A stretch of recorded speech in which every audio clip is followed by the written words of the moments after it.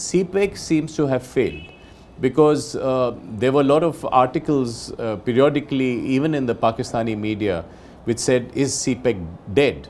Because it was envisaged as a $64 billion project, and with multiple projects of different natures, one arm going into Punjab and the other into Balochistan up to Gwadar.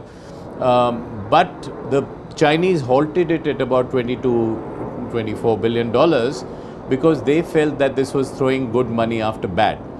The returns were getting bad. There was danger to the projects in Balochistan. They were not being protected enough. And they certainly felt that Pakistan did not have the capacity to return these loans and to benefit from them. So there was a great deal of doubt and hesitation in China about the CPEC itself.